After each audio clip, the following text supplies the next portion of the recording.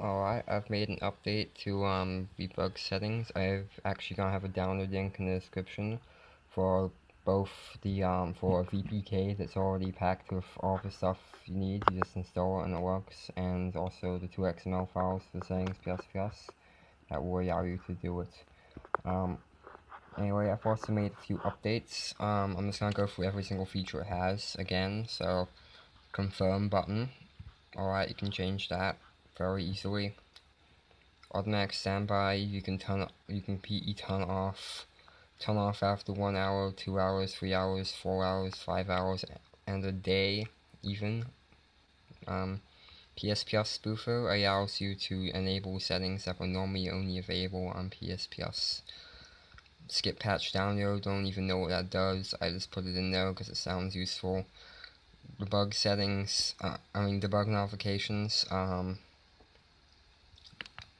will show a message every single time you open a app that has DRM, as you can see right there.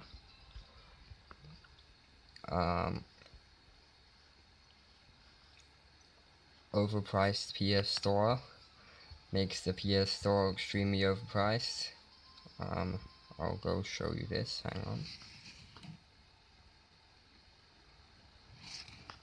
Alright, signed in, didn't want you to see my email there. But just click on the game, you see that? It's just $9.99. Alright.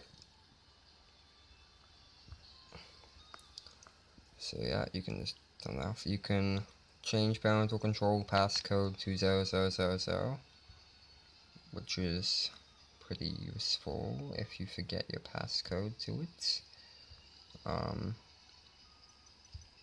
So it just gets you in.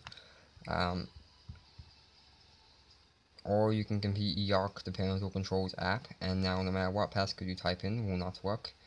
3G information, if you have a 3G feeder, you can see stuff like your IMEI. I'm pretty sure you could already do that in system information, but nice to have it here anyway. You can crash the system, I'll keep that one for last. You can throw an error, just throws a random error. The bug settings doesn't actually do anything, unfortunately. It's only blocked it in like multiple ways.